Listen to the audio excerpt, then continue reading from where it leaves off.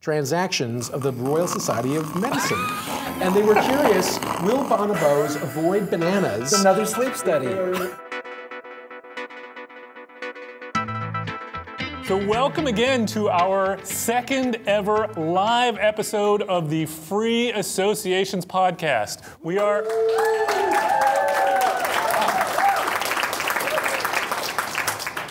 Clearly my family is in the audience. Who invited them? Or that was the Don Thea fan club, I'm not sure, but either way, thank you all. Now you've totally thrown my timing off and I don't know what to say next. So we are here at Boston University School of Public Health doing a taping as part of the Summer Health Institute, which is part of the Population Health Exchange. So we've got a lot of students here who are here learning various topics. I don't know all the details, but hopefully we can learn a little bit more. I am Matt Fox. I am a professor of epidemiology and global health, and I'm here with, as usual, Don Thea. Hey, Matt. And Chris Gill. Good afternoon. Both from the Department of Global Health, and we are here, not as usual, we are not in the Godley studio, but instead we are in the Hebert Lounge, which has a beautiful view of the city of Boston.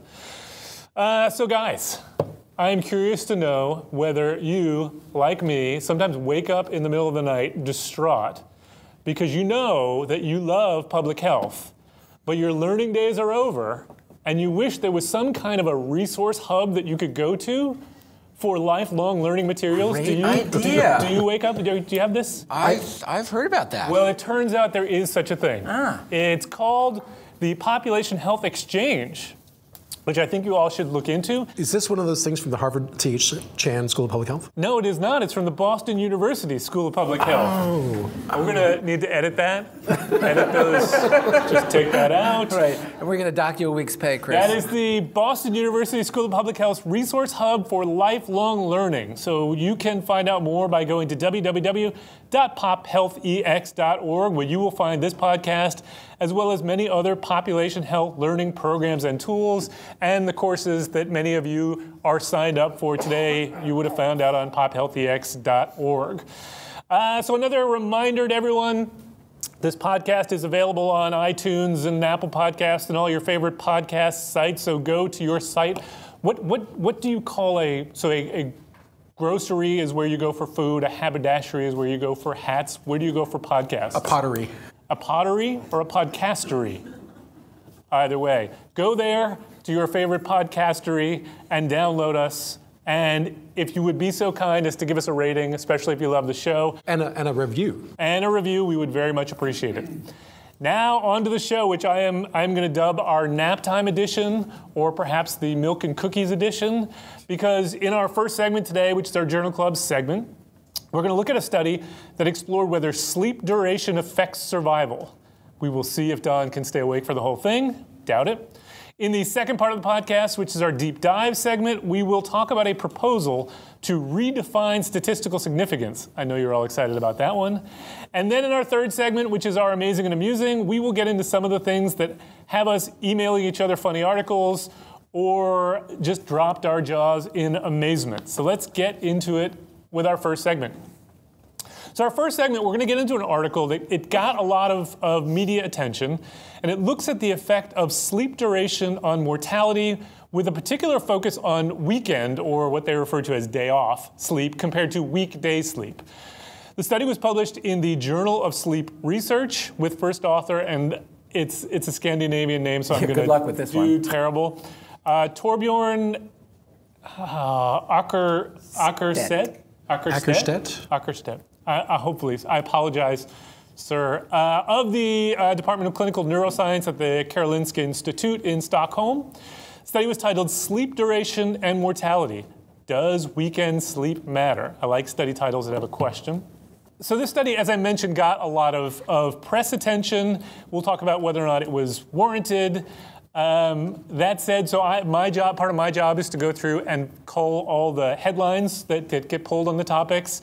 And I have noticed that all of the headlines seem to use, next to the headline is a stock photo of somebody sleeping or just waking up. And I would love to know why they all look so well groomed in those photos. Anyway, So let me read you some of the headlines. So the Washington Post says sleeping in on weekends can compensate for lack of sleep during the week, study suggests. So that'll give you a taste for what the results may not have been. Sleeping in on weekends could help you live longer. Go ahead and treat yourself by sleeping in this weekend, says Men's Health. Sleeping in on the weekends might be good for you, but it's not going to fix all your problems. Scientists still aren't exactly sure how to deal with our chronic sleep deficit. That's from Popular Science. And Teen Vogue says sleeping in on the weekends could prevent early death. Teen Vogue? Do you read Teen Vogue? Okay. You don't read it? I do not. All right. Well, the Boston Globe right here in lovely downtown Boston says you can catch up on your sleep debt on weekends, study suggests. And by the way, one thing I've learned, which I don't normally do, is you have to actually click on the article to get the subheading, which is often where the best part is. So that's, I will be doing that from now on. So Don. Yeah. Can we start with you? Sure. Can you give us an overview of what this study was and what they did and why it's important? Sure. All right, a little bit of background. There's been a fair amount of news recently in terms of the effect of sleep or sleep deprivation and health in general. There have been numerous studies that have shown that higher mortality and morbidity are associated with either excessively long or excessively short sleep. And some of the prior studies have showed that there's a U-shaped effect on mortality. So very, very short duration sleep or very, very long duration sleep appears to increase mortality. These authors, however, went through all of that literature and determined that all of the prior studies did not distinguish between sleeplessness or excessive sleep on the weekend versus the weekday. They sort of mushed them all together and did their studies on that. Term. So they're asking the question, since our lives are ordinarily, our sleep lives are certainly ordinarily dominated by our workday versus our weekend day, is there a difference in terms of this association that's been found by others if you disaggregate it by weekday versus weekend sleep? And what they use, these are Swedish researchers, and what they used is something called the Sweden March cohort, which was established in 1997, and I couldn't figure out whether that referred to the time of year or something else. But it turns out that in 1997, in 1,600 sites in Sweden, they had 3 days worth of volunteers coming together to raise money for cancer research. And from that population of people, they signed up 48,000 volunteers who they intended to follow prospectively over time and relate a bunch of characteristics that were obtained at baseline with subsequent medical events.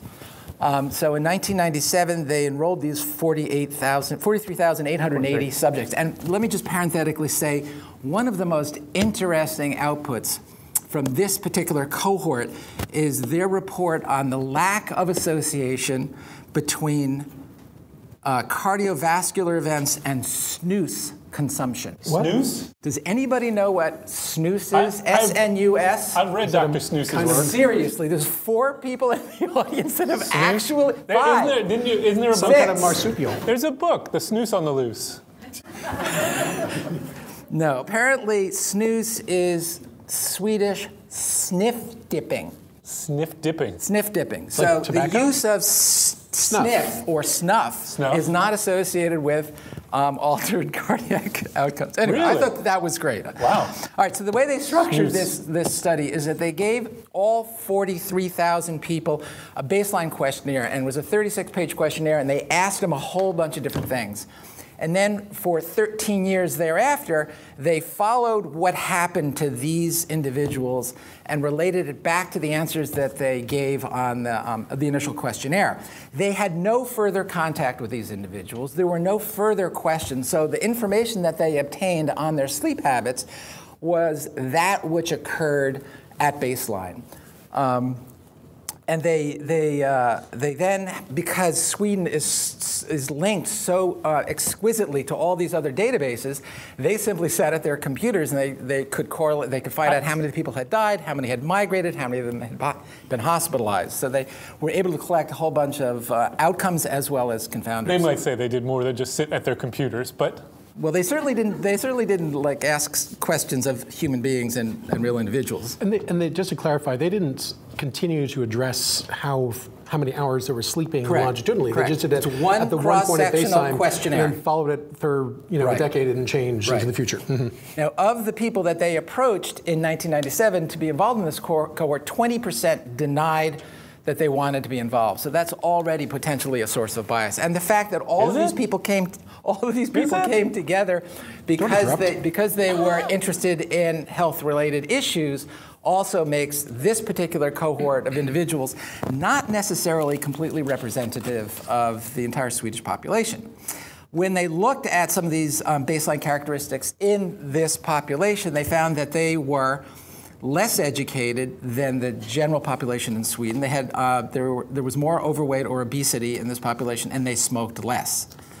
All right, so they followed these people for 13 years. The questions that they asked about sleep were asked at baseline: how many hours typically during the work week do you sleep, and how many hours during your days off do you typically sleep? And they categorized it into less than 5, greater than, I think it was 9. Yeah. And the reference point was 7 hours of sleep. So the comparisons were those two extremes against the median.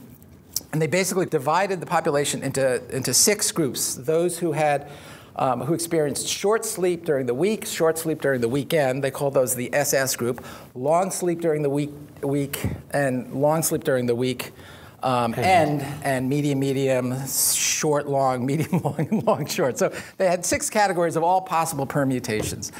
They collected information on confounders, including gender, education, BMI, severe disease, use of hypnotics, lifestyle factors such as smoking, alcohol, physical activity, coffee. They did the not. Usual suspects. They did not, however, ask anything about mental illness or depression. Yeah, interesting. I wonder why not. During the baseline questionnaire. So that's not a confounder. That's not part of the whole constellation of things that they're looking at. So they took these baseline predictors, they put them into a Cox model, they stratified it for under 65 and over 65 years of age, because apparently many people in Sweden stopped working at 65. Do we know anyone over 65? No, I don't think we do. Anyone at all? Nope. Anyone who might have recently turned 65? No? Got it. Nobody. Not Just checking. Not I'm aware. Just checking. All right, so they adjusted for all of those confounders. They also... Happy birthday, Don. Thanks, Chris. Just 3 days ago. So they adjusted for all the confounders, including for the weekend analysis. They adjusted for short weekday duration of sleep. They did in their analyses. They also did a sensitivity analysis where they excluded subjects with less than 2 years of follow-up to try to address this issue of reverse causality, because people who had less than 2 years of follow-up might have actually been sick and then subsequently died at baseline. They had the requisite table 1 where they compared all of the groups, and there were some differences across the groups in terms of demographics. Maybe we'll get into that. Maybe, if you're lucky. A little bit later.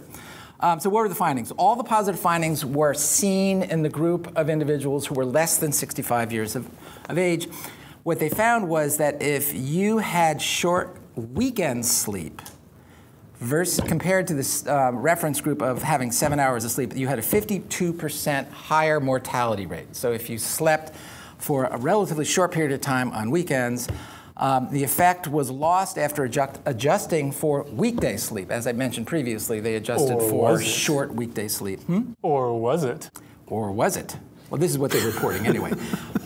So short weekend and weekday sleep had a 65% higher mortality. Consistently long sleep, so if you slept a lot during the week and a lot during the weekends, you had a 23% higher mortality. However, long weekend sleep was not associated with increased mortality, and the mortality of the groups that were short and medium, i.e. weekday, weekend, and short-long did not differ from the reference group. So their conclusion was that weekend sleep did not allow you to catch up. Extra sleep on the weekends doesn't mitigate any kind of an effect for... Might not. So So in any event, I was thrilled by this study. Yeah, this was a wonderful study. Sunday night, I did not sleep well, and then I came in on Monday, and I was just exhausted. You didn't have to worry about and dying. I had to read this paper, and I was sitting at my desk, and I fell asleep like 8 times trying to get away through this paper. And eventually, I bailed and closed the door, locked it, turned all the lights out, and went to sleep under my desk. I'm actually kind of impressed that you even took a shot at reading it. It's not like you usually do. So I read it later. All right. I have read it. All right. Before I get to you, Chris, or Don, are you done? Now you're done. Are we going to talk about the imbalances in the baseline? We can come back to that. Right. So before we get into your critique here, do either of you have want to venture a guess as to why you think this got so much media attention? Well, I would assume that it seems like a magic bullet that if you want to reduce your mortality by half, all you have to do is get another 2 hours of sleep. So it's like this one magic win-win situation. 2 hours of sleep on the weekend or the weekdays? When do I sleep in? Either. Like if you could sleep in and not go to work because of your health, that would be great. Okay. Right? That would be great. Wasn't this also sponsored by Sealy Posturepedic? Okay, so I thought so. I assume you're kidding. No. So can Chris give me your critique of this study? Good study, bad study, in between study. What do you think? It's a real sleeper. Ouch. Good study, bad study. I'm going to revert to type because early on in our podcast history, I was getting very snippy and I had made several comments about like there's certain categories of epidemiologic studies which I tend to just not read because I don't believe them. And I hate to say it, but this kind of falls into that category of where like even before they did the study, I was sort of prepared not to believe the answer no matter what the results were, just because I don't see how you can possibly resolve the direction of causality. What I mean by that is that there's... This is a theme you like to hit a lot. I know, but like, why, if someone's not sleeping enough, is that, and there is an increase in mortality, there's an associated increase in mortality, does that in any way imply that by sleeping another hour, flipping yourself into the next category, that it's going to fix that? I mean, it seems like such a bold assertion when the more likely explanation is that there are very good reasons why people can't sleep enough, which might be detrimental to your health. And that's what we're really looking at. And I know they attempted to adjust for that in their statistical analysis, but it just seems like that is a very, very, very heavy lift to plug into a model with 10 variables and say, and therefore it's the sleep. And I just find that almost implausible. So can I just ask you though to tease out here, because you as you say, you hit this theme a lot. I think you're getting at two separate things that you're conflating, which is the confounding problem, which is that you may have groups that are not comparable, which is the issue, Don, you're kind of raising. Right. That people who sleep a lot on maybe fundamentally different from people who don't in ways that affect your mortality. In addition to the issue that you're raising, which is the reverse causality, which is the reason why people are not sleeping because they're at risk for death. Because they're sick. Related to illness that puts them at risk for death. And I think those are two separate issues. And let me point out one thing about that, because in that table 1 where they're comparing across the groups, the group in which they found the greatest effect, the group that was having a short sleep duration during the weekday and weekend, had self-reported poor health of 9% versus the highest was 4% in any of the other groups. So this was a sicker group by self-report at baseline. Yeah. So that underscores, I think, part of what you're saying. They were older, they reported their health as being worse, they had very different work schedules. They had the lowest employment. And they had the lowest employment and the highest number of individuals current smokers who were unemployed due to illness of all these categories. So you're right, but we have statistical methods to deal with this, right? I mean, but that assumes that we capture all of the relevant variables. And I think why should we assume that that's true? Except occupational status was omitted from the model because of a high amount of missingness. Occupational status. So they couldn't control for that. Occupational status. What's your concern with occupational status? Whether they're status? employed or not. Well, they had that. Well, they imputed that if you read the method section really carefully. I didn't. Clearly, I did not. I mean, what's your concern? I mean, your concern is not, as you say, it's not with the things that they've measured. It's it may be how well they measure the things that they say they've measured. And it's also the things that they haven't measured that you're worried about, or the things that they couldn't put into the model that may make these groups not comparable, even after the statistical adjustment, such that it's hard to say whether or not you can really draw strong conclusions. Now, I want to be I want to be fair to these authors because, if you read their discussion, they don't make strong claims. They, in fact, are fairly cautious and say, this isn't the end-all be-all. There is more that we need to know before we can draw these conclusions. But that's not what gets translated into the headlines, and I think that's where that's the problem. It immediately gets simplified and flipped into, and therefore all we need to do is X, and things will be so much better. Because we want the quick fix. We want something. Exactly. Right. Plus, if there's a study that tells me that you're going to live longer if you're going to eat ice cream, then I'm going to believe it. Yeah. Right. And this is another one. I want to sleep in on the weekend. It's a good study. It's a great study. Gill et al., I believe. I didn't eat it all. Yeah. Oh, boy. What about no? Okay, so I knew where this was going to go because we've been there before. We all fall into our similar patterns. This is the same thing that comes up when we talk about dietary studies. And the question that I would pose to you is: are we being too harsh? Because these are factors that presumably we believe have some role in our health, and we need some way to study them. So yeah, this is hard to do. It's hard to measure these factors, but are we being too harsh in that, maybe this study can't tell us exactly, sleep 2 more hours and you're gonna live longer, but maybe it hints at there is something going on with sleep that is related to either long or short sleep. I don't buy it. I don't buy it. No, I mean, one of the other issues that I have that is difficult, it's similar to some of the dietary studies, and that is we're asked to believe that there is this relatively strong association. 50% increase. Given that the reported behaviors occurred at one point in time 13 years prior. Yeah. And there's all sorts of reasons to expect that those reported sleep behaviors would have changed subsequently over time during the observation period. So I don't have a fundamental level of trust that the sleep duration as reported at that one point in time in 1997 is really having this kind of an effect. Yeah, this is really a longitudinal exposure, right? This is your sleep pattern changes over time, and sometimes you get more sleep, sometimes you get less sleep, and there's no. So one of the issues that I have is there's no really well-defined, and maybe it's just the amount of space that the authors have, but there's no well-defined hypothesis here.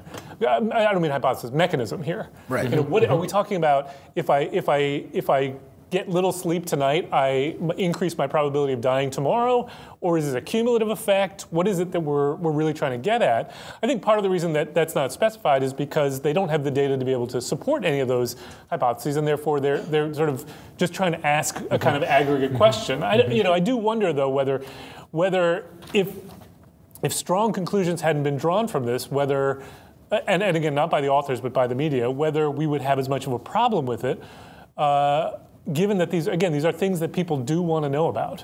What do you say, Chris? I guess I agree with your basic premise that I think the media blew this all out of proportion. And yes, it's an interesting question. I think as a clinician, this doesn't seem quite so striking to me because we are accustomed to seeing patients whose sleep is dysregulated in the setting of disease. And so, of course, they're at increased risk of mortality, or even if they're sleeping too much or sleeping too little. Both of these are often signs of pathology. So the notion that there is an association doesn't strike me as at all absurd. So if I'm thinking, like, going through my list here is like question number 1, do I believe the association is true? And putting aside the actual statistical results of the study, which in fact only found an association in 2 of these multiple comparisons. And so I think we could get into the basic weaknesses of the reporting, the results themselves. But setting that aside, assuming that we're just saying, is the association probably true? I'd say, yeah, probably is true.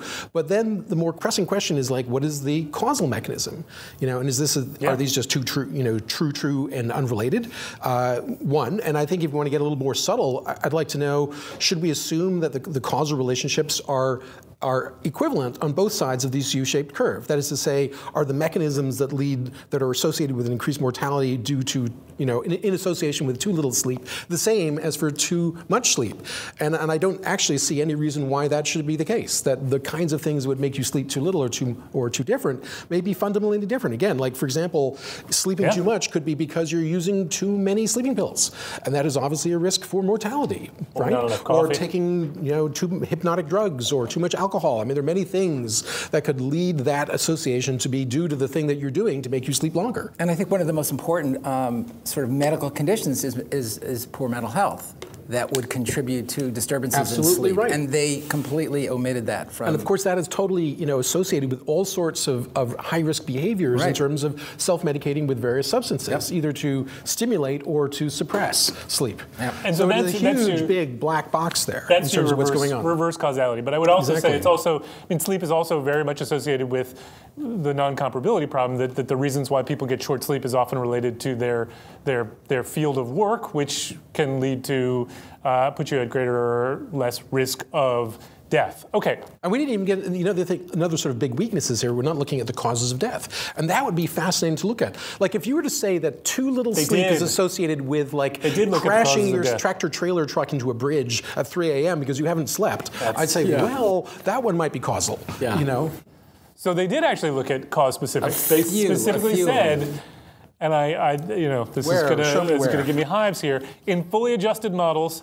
there was no significant association was detected between weekend sleep duration and cause-specific hazards for cancer and CVD mortality, neither in young nor in the old age group. And then my favorite of all, data not shown. Okay, so that doesn't reassure me in the least. No, it shouldn't. Because why would sleep have anything to do whatsoever with cancer? I'm not here to reassure you, Chris.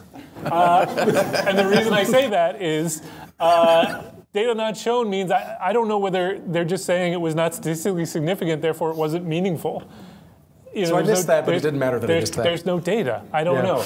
I want to go back to the one other point, which is that, Don, you said in the beginning, and I cringed when you said it, that 20% of the people invited to be in this study didn't participate, and that could lead to bias. Why? Well, if that particular group is motivated or because of forces that could affect their likelihood of death, maybe they're sick, maybe they are just, they have mental illness and they don't want to be involved. There could be some systematic reason for why that 20% denied being involved in the group, and that it would be good to know what the composition of that group is. It would be good to know, but I'm not clear on how that's a potential source of bias. I think that's a source of generalizability. Yes, exactly. It's not bias. It's really generalizability in the same way that the composition of the original group and the reason that they were all congregating in one place from which the sample was obtained alters the possible generalizability. It does. I think you have to be careful, though, because when you say 20% of them chose not to be in the study, well, who's supposed to be in the study? It was people who signed up to be in a walk to raise money. They're already a heavily selected population of people. Some of them then selected out of it. There are all kinds of selection forces that go on with almost any study that we do. That doesn't necessarily lead to a bias problem. It can lead to the lack of comparability that you can then sort out with regression potentially, or maybe you can't because you didn't measure it. But I just want to be clear that I don't think that's inherently a source of bias. It's a source of who do these results pertain to. And if we think that the effects of sleeping are kind of generic, that they are universal across populations, then maybe it doesn't matter. If we think they actually are, the effects of sleeping are very different in people who show up for walks compared to people who don't show up for walks, or people who participate in studies and people who don't, then I think it potentially could matter. All right, Chris is raising his hand. I do. I wanted to sort of get at the biological plausibility, because they make a lot of hay around the differential effect of too little sleep as a function of age. And so really the increased mortality effect due to lack of weekend sleep is in those less than the age of 65. Which, by the way, was a very small subset of the population that had short day and long sleep. Right, and that's reflected 4% of the population. Very wide confidence intervals around that 52% increase in mortality, which in fact, I know we shouldn't say this, but loses statistical significance when they do. We should not say that. It was wide. I wouldn't say very wide, but they were wide. It's the widest of all these comparisons. It is. So, the mortality risk goes from 1.15, which is very, very small, to 2.02, so which could be slightly bigger. But in either case, the risk is not particularly great, even with a relative risk of 2. That we're talking about probably an absolute value that's small. But that's not my point. What I want to get at is... Do we know that? Do we know what the risk of death is that they're multiplying? I think we can probably figure it out here, but let me not Don, lose do that my while we're thread. talking. You figure that out. So, but this effect disappears when they go into, when you go into the greater than 65. And it sort of struck me that this might be one of those instances where we could use that magical statistical test of regression discontinuity analysis to look at the mortality differences in those who are 3 years younger than 65 versus those who are 3 years above 65, or maybe a bit tighter if you want that. No, because you couldn't. Why could you not do that to see? I think we're getting a little in the weeds here. There shouldn't be that much of a difference if this is driven by biology. There shouldn't be that much of a difference between people who are 64 and those who are 66. Yes, I'm going to ignore the regression discontinuity because it's a totally different thing that does not apply here. But your point is that somebody just above and below should have roughly similar effects. Right. But I don't think you're measuring that. You've got above 65 and below 65. So the below 65 is everyone from 30 to whatever it is to. So you're not measuring the same thing. Right. So they would have to narrow those windows to look at the just above and just below, reasoning that there should be no biological differences. And if you are finding a trend towards some difference between those, it's probably not driven by biology, but it's much more about sociology. And so that's where we sort of look in terms of like what are the causal factors here. It's probably not a biological thing linked to sleep per se, but rather things that are associated with sleep or confounded by sleep. Could be. I think you're getting at effect modification there. But anyway, Don, did you have any last comments before I wrap this one up? No, I don't think so. All right. So I want to end with one, as I tend to do. I pulled out a sentence from this study that I didn't particularly like. So it says, it was the first result that they presented, and they said, among individuals below the age of 65 at enrollment, figure 2, short weekend sleep was associated with a significant 52% higher mortality rate, blah, blah, blah, blah, blah, compared with the 7-hour group, while no association was found for the longer group, greater than 9 hours of weekend sleep. Then they say, after adjusting for weekend sleep duration, the risk estimate for short sleep decreased and lost statistical significance to a hazard ratio of 1.4. So a hazard ratio of 1.52, they do some adjustment, it drops down to 1.4. Loses statistical significance. So you can imagine why I hate this. Is 1.4 that different from 1.52? I would say probably not. The statement that they made is factually true, that it did in fact lose statistical significance. It seems to imply that it loses meaning. Right. Which I would say isn't true. It's just simply a slightly smaller estimate with a very similar width of a confidence interval. So what this gets me to is our second segment. And in our second segment, segue. Well, I do what I can. In our second segment, we're going to talk about a paper that got quite a bit of attention and debate and touched some nerves. So this paper came out in Nature Human Behavior in January of 2018. It's got a very, very long list of co-authors, but the title of the paper is it's a comment, and the comment title was Redefine Statistical Significance.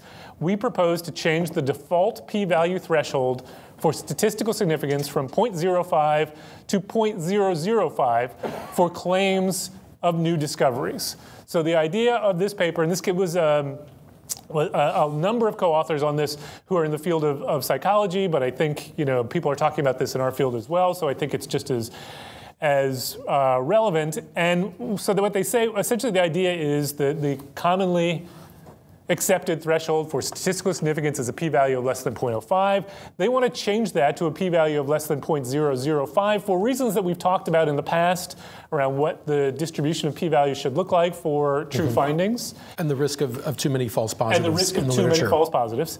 And then they want to take p-values between 0.05 and 0.005, and now we would consider those suggestive. I don't know what that means, suggestive, but we would consider them suggestive.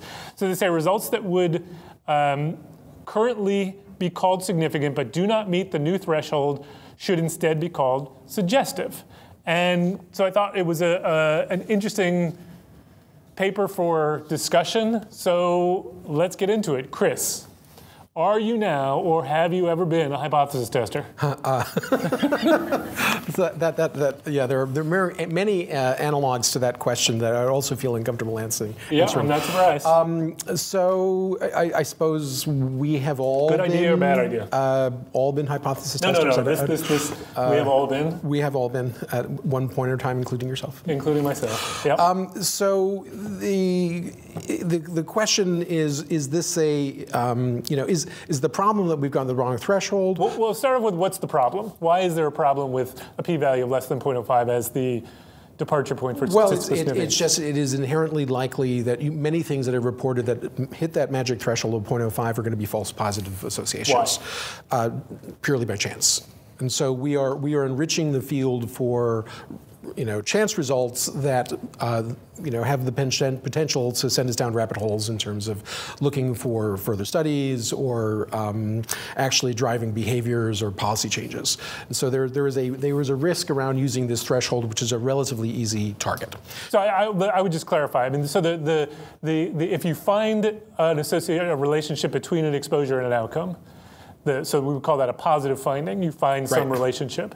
The probability that that is a true finding, meaning there really is some effect of the exposure on the outcome, is driven in part by the threshold of significance at 0.05, but it's also driven by the prior probability of that being true. So if we're in a field where we just decide to run a bunch of statistical tests on things that may never be true, and the chance that any one of them is really a true positive is very low, then the chance that it's a positive finding after we find statistical significance is somewhat low. I think it's really important to put this piece in the context of what the authors were trying to address. And there is a crisis of lack of reproducibility in the scientific literature right now, such that findings are hard to reproduce.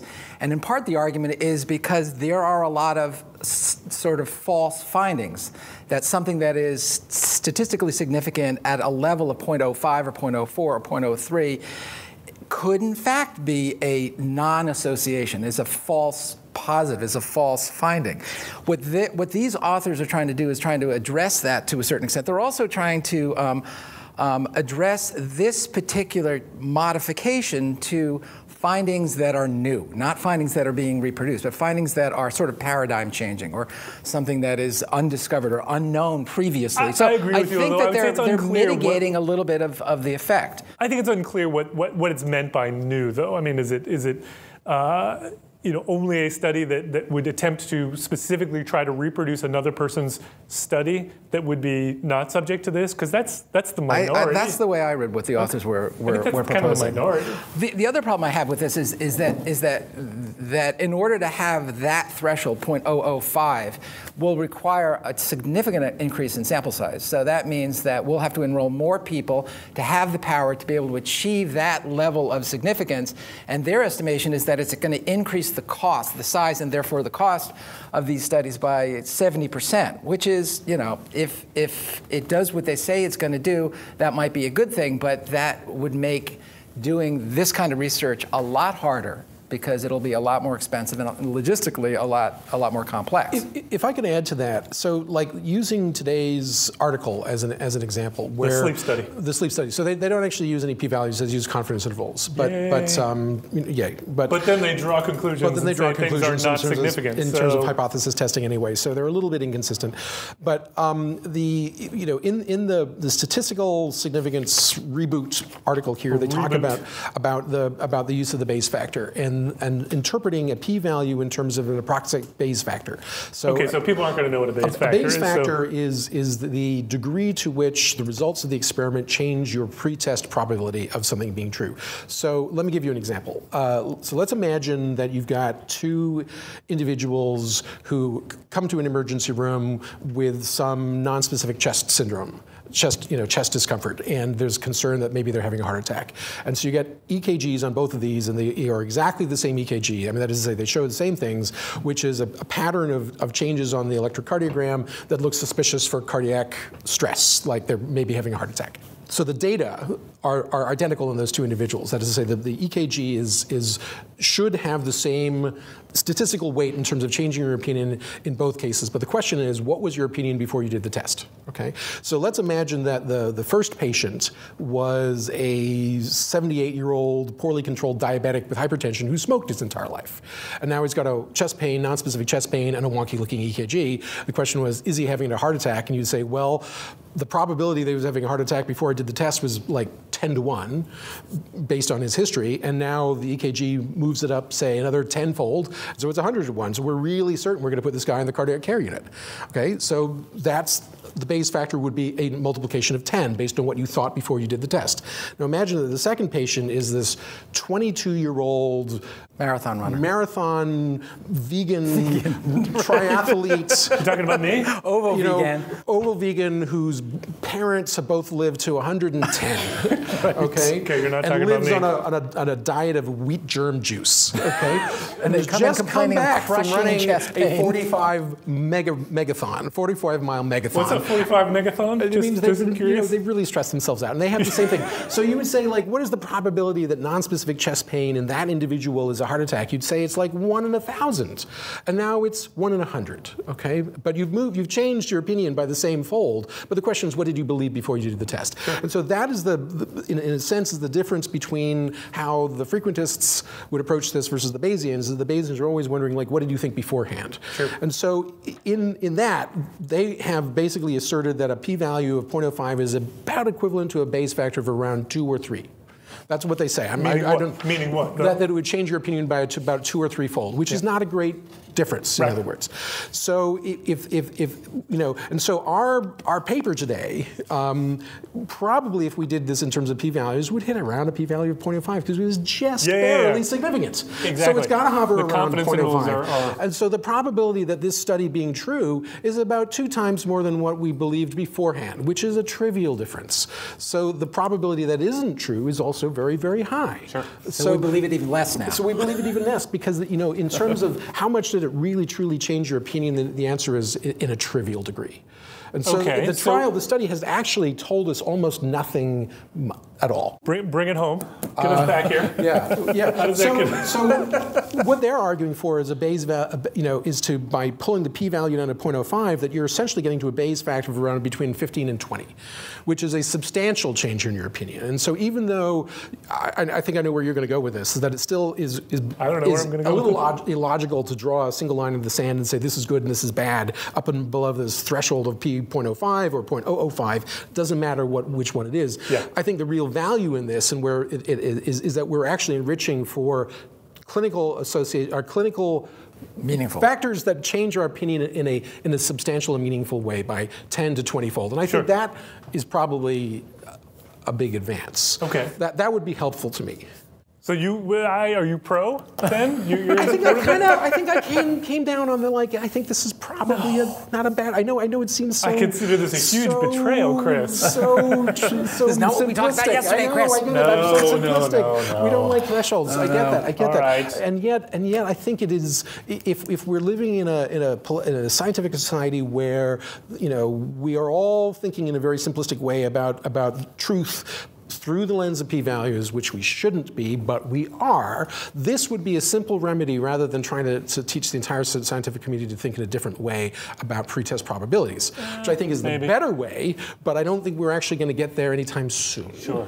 So that at least moves us in the direction of enriching for truth and eliminating, or not eliminating, but reducing the risk of type 1 errors in our studies. Wow. Chris, that's what I think. Chris. Don, Chris, what do you think? you disappoint me yet again. I'm so pleased to. So Matt, you don't agree? I'm not a fan. Yeah. I'm not a fan of tell this us why. proposal. I'm not a fan because I'm not a fan of hypothesis testing in general. So hypothesis testing, the idea that we set this value of what's that? That's sacrilegious. It's not that sacrilegious. That we set this value of 0.05. All these people are learning about the importance of hypothesis testing now. Oh, sorry. I apologize. Ignore everything I said. Take a nap for a minute. It'll help you live longer. Isn't there a PHX course called hypothesis testing? I don't think there is. No? Okay, sorry. So I'm not a big fan of hypothesis testing. The idea that we would set this value of 0.05, and if the p-value is below it, it's somehow has some meaning.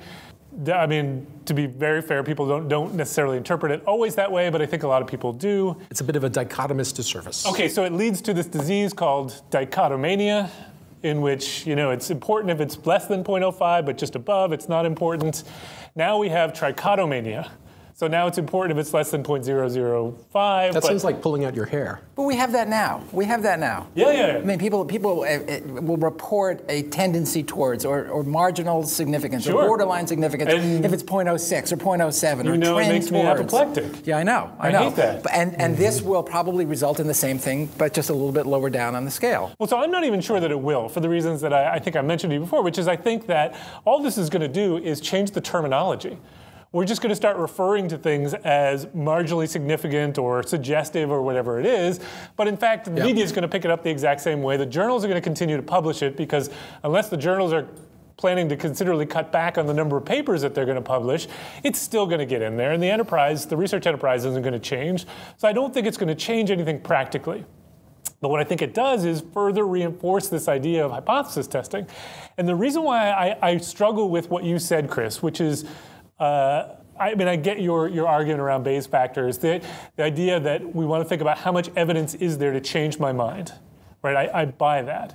But significance testing is getting at the amount of random error in a study, right? The amount of how much we have a point estimate that we found in our study, and there's variation around that, and we believe that there's variation, that my finding could just be a finding just by chance.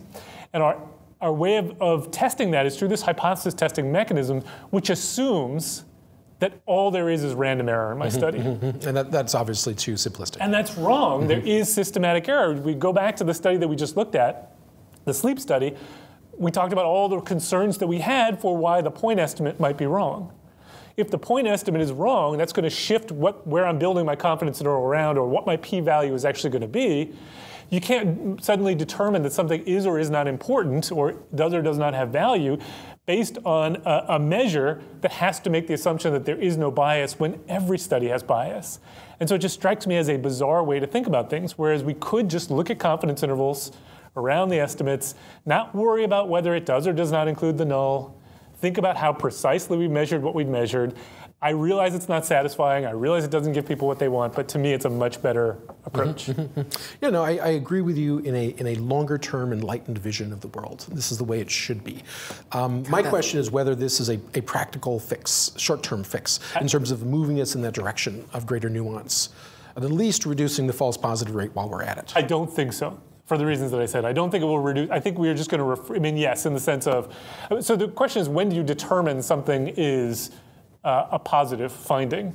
Is it the minute you say it's statistically significant, or is it the minute you say that it is suggestive, or none of the above? When the second and third study also show what you found in the first study. So that's the other problem I have here, which is we shouldn't be drawing conclusions based on the results of one study. Therefore, we don't need such an approach that says we have a positive finding or not. And of course, we still haven't really gotten into the whole issue of the absolute values of these differences, which turns out to be very important. I was just reviewing something the other day where the authors had said in their summary statement that there was a significant impact on linear growth.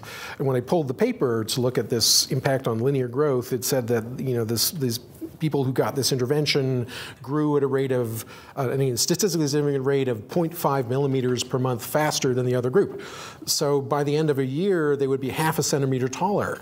And you think like, wow, that may be statistically true, but like, who cares? That is nothing. That is of no consequence. I mean, this is like half of a pea taller. Yeah. I mean, whatever.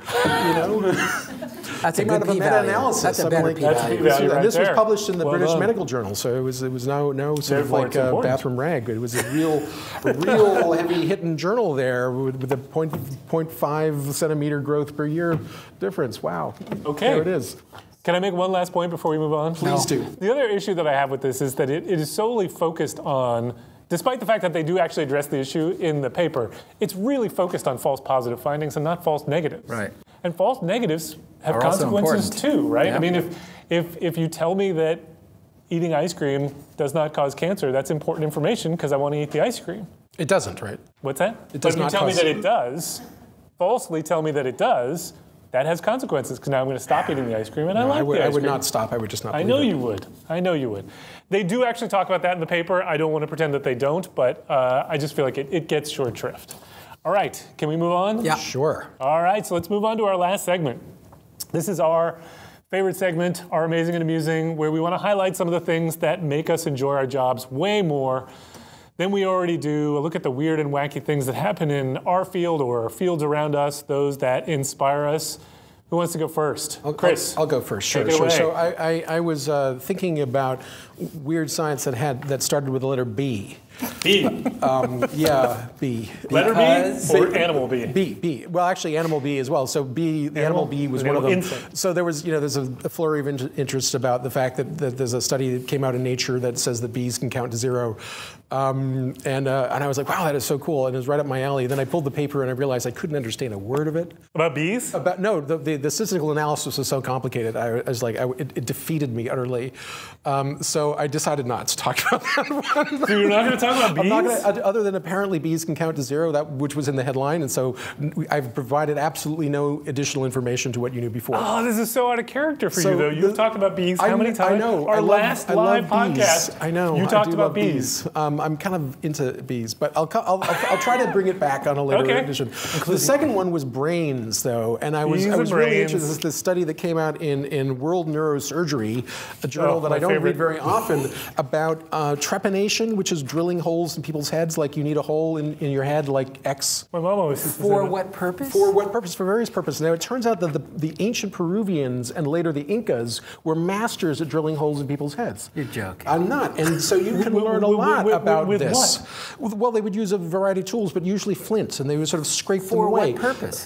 Well, that is interesting because you can often infer the reason that they drilled the hole in the head. And a lot of times it was because there was like a depressed skull fracture, probably because like someone threw a rock at their head, and they have the hematoma, so they got to drain that.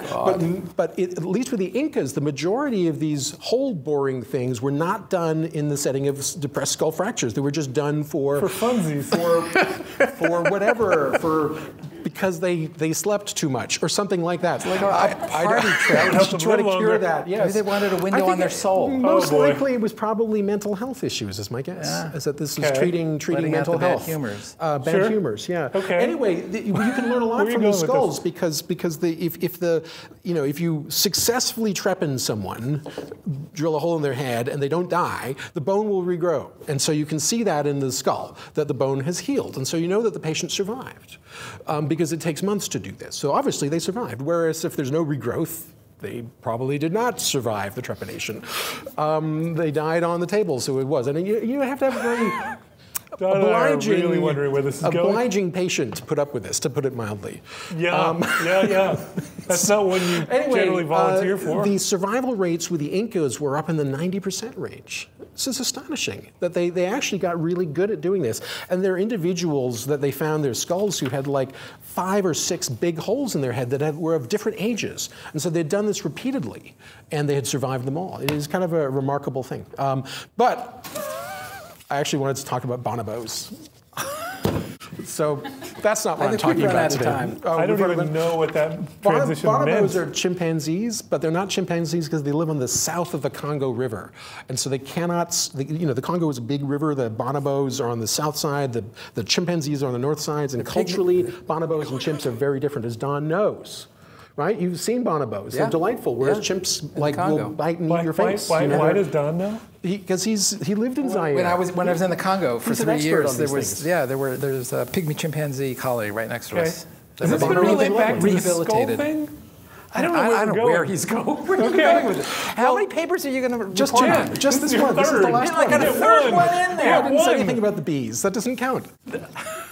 Anyway, this is called Feeding Decisions Under Contamination Risk in Bonobos in the Philosophical Transactions of the Royal Society of Medicine.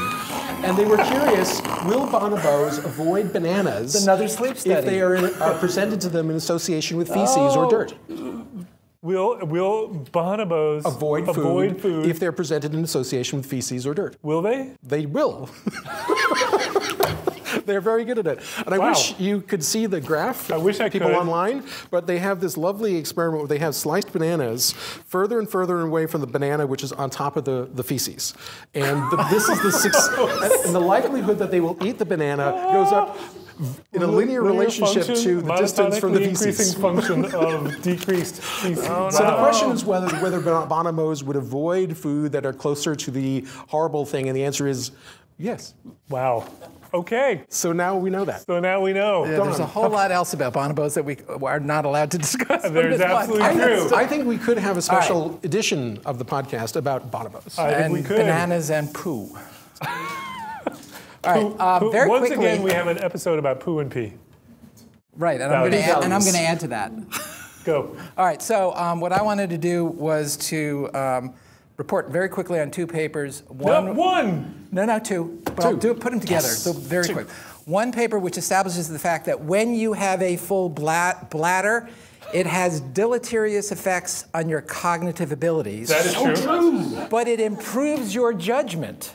What? Because you're thinking strategically about gotta find the bathroom. So there was one study that was in neurology and urodynamics, which is a journal I've never heard of. Oh, no. What is a urodynamic? Is that something to do with the European Union? Wait. You said the BMJ is not a bathroom, what rag did you say? Yes. This one clearly would be. Are you done? Go ahead. I'm done. Go ahead. The effect of acute increase in urge to void on cognitive function in healthy adults. So they had 15 healthy volunteers. They said that they needed to drink 200 milliliters of water continuously without being able to go to the bathroom, and they were given cognitive tests. They have, and wait, they have reality TV shows like this. All along the way, and they gave the test at baseline, at the point at which there is an increase in an urge to micturate, which is the term that they use. Micturate? And then they did it again when there was a strong urge, and then they did it again when there was an extreme urge. And predictably, people's level of cognitive functioning fell off precipitously, especially in the extreme urge category. Now that it's deleterious. Like the stronger the urge, the cannot more think you straight cannot when concentrate. you have to go to the bathroom. Right. I thought there would be a U-shaped It's like curve. proving the self-evident, huh? Obviously. But there was another paper that was published in Psychological Science in May of 2011. This actually made this won an Ig Nobel Award in 2015. Inhibitory spillover. Increased urination urgency facilitates impulse control in unrelated domains by Mirjam Tuk Deborah Tampi from the Norwegian School of Management. And basically what they did is a series of experiments where they found that people whose bladder was full and were repressing the urge, the impulse to urinate, were functioning better on tests. The one test that they looked at was something called a Stroop test, where they gave them a page of words that corresponded to colors, but the font was not the color of the word being described. So green would be red, yellow would be blue, and they would then have to very quickly tell you what was the actual color of the letters. And they did better on that test when their bladders were full than if their bladders weren't full. So the reasoning being that the urge to maintain the inhibition because of urination because your bladder is full somehow potentiates your ability to be able to work through that task. They were also asked sort of hypothetical questions like, would you prefer $13 today or $30 in a week? And that kind of deferred gratification was potentiated by a full bladder. You want the $13 now if you've got to pee? Correct. Yeah. Huh. Because I can use that $13 to buy something at a store and then use their bathroom. That's right. Yep. I'm totally in on that one. Wow. So the p-value is very significant on this paper. Wow. All right. Well, that's exciting. That changes everything. I did not go with a study for this one. I went with somebody's CV. So, Chris, you're a complete failure, right? Yeah, apparently. Yeah. So I think you're going to like this. So do you document all of your failures? I've published them, in fact. No, well done. Well done. So this is not new. This goes back to 2016, but there was a professor at Princeton, a psychology professor named Johannes Haushofer. And he published, in addition to his regular CV, he published a CV of his failures. So he put together a CV listing all the negative things that he had done in his career. Which one was longer? Scientific or just non-specific? Scientific, like relationship educational failures? No, it didn't have. We could write in and request more. So I'll give you the categories. I would be thinking high school would be a couple volumes for me. Oh, we don't need to know about that. So the categories include degree programs I did not get into, academic positions and fellowships I did not get, awards and scholarships I did not get, paper rejections from academic journals, and research funding I did not get. And then it ends with my favorite, which is the meta failures, which is that in 2016 he lists, this darn CV of failures has received way more attention than my entire body of academic work. Which I thought was fantastic. That's a success. It does, of course, raise some important questions about who can publish a CV of their failures. I would assume you have to probably be pretty successful to actually publish your CV full of failures, but still, I probably publish it in the Journal of Irreproducible Results, like we have an author in our presence. Yes, well done, there. Chris. Thank Good you. for you. All right, well, that's it. So that's the end of our program. If you've got any feedback on this or any other episode, or you want to suggest a study or a topic for us to take on, you can tweet us at @PopHealthEX, or you can tweet me at @ProfMattFox, or you can tweet Chris at id.gill, or Don at dthea1 if his account is unblocked yet. Or you can find us on the Population Health Exchange website at www.pophealthex.org. We want to thank Leslie Talalian, Director of Lifelong Learning at BU School of Public Health, for supporting the podcast, and Nick Guler for sound and editing. Thanks for joining us. We hope you enjoyed it, and we hope you will download our next episode. And all the PHXers in the audience, thank you. Welcome to Thank the BU. you.